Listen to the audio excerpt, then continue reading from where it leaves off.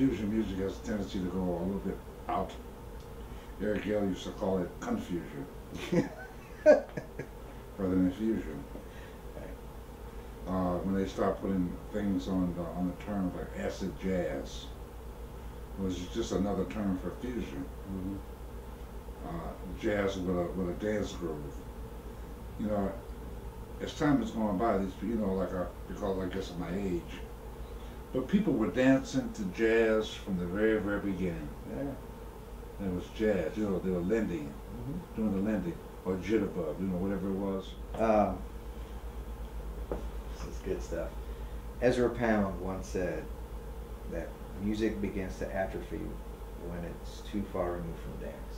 He's a very famous poet, by the way. Actually, the full quote was, poetry begins to atrophy when it's too far removed from music. And music begins to atrophy when it's too far removed from dance. So you were just making a point about jazz and how it was dance music.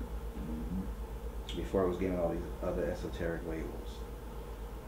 All these esoteric names that they give music really becomes confused when it comes to people like you and I who have to describe and explain certain genres of music. It's almost like Latin music.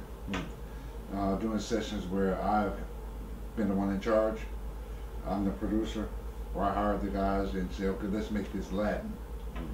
Then you got the educated musician sitting there wondering, what kind of Latin do you want? And so my New York